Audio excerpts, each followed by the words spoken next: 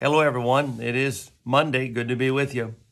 And this is the week of Thanksgiving. Of course, Thanksgiving is on Thursday, but and I want to remind everybody that is here that we will be moving our service from Wednesday to Tuesday, and of course, same time, and we're going to have pies after the service, and it's going to be a time of testimony and praise and all of that. So praise the Lord. I hope you can make it.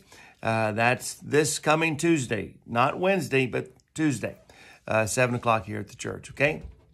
All right. Well, we had a great time with Brother Barnes yesterday morning.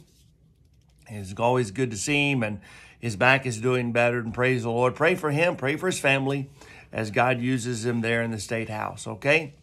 All right. Well, being that it is Thanksgiving week and today's Monday, want to just look at a few things concerning Thanksgiving as far as you and I giving thanks. And truly we are recipients of such many blessings.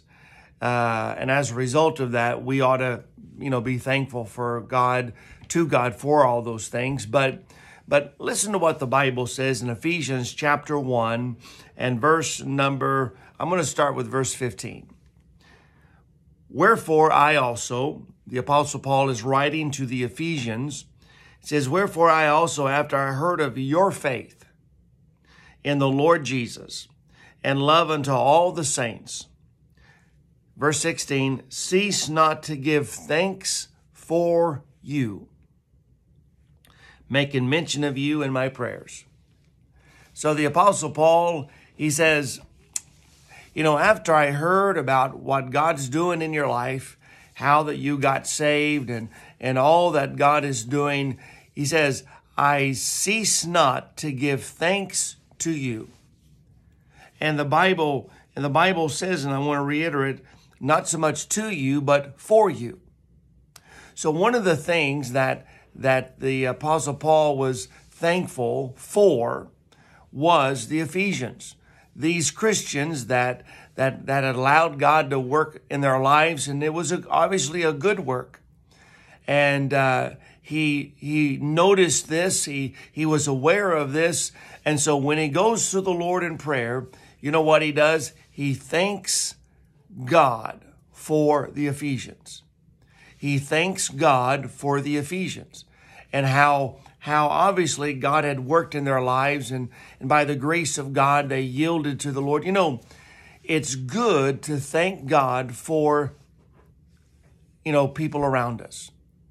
Thank God for what God is doing in their lives. Obviously, we're not thankful for people when they do bad stuff. Obviously not. But boy, when people do good, when they allow God to work in their lives and they do things, because it's the right thing to do, and they do things because of the Christian principles and all that, you know what? We ought to thank God for those people. We ought to thank God for people that are in our lives that are truly a blessing, and that they are an encouragement to our faith, and maybe they're a blessing to us. Maybe they help us in some way. You know what we ought to do? We ought to stop for a moment in our busy schedule and thank God for those people. So who is it? Who is it in your life that you could thank God for? It might be your wife. It may be your husband. It may be your children. And maybe you could stop and thank God for them and what a blessing they are. Paul said it like this, wherefore I also, after I heard of your faith in the Lord Jesus and love unto all the saints. So this is what he heard in their lives. This is what he noticed. He noticed God not only working in their life, but their faith growing and things like that. Their love towards the brethren, all of that. And so Paul says, I had to thank God for you. Today, I want to encourage you when you are in the Lord in prayer, when you are praying to the Lord, who would it be that you would thank God for? Who would it be?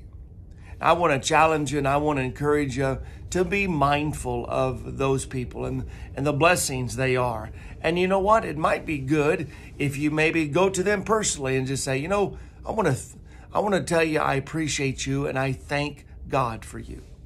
Let them know that, because it would truly encourage them. May the Lord bless you today as you pray to Him, and may your heart be thankful to God, maybe for people that are in your life. Let's pray. Lord, thank you. Thank you, Lord, for the people that we know that, Lord, you're doing a great work in their life. They're allowing you to teach them and to grow them.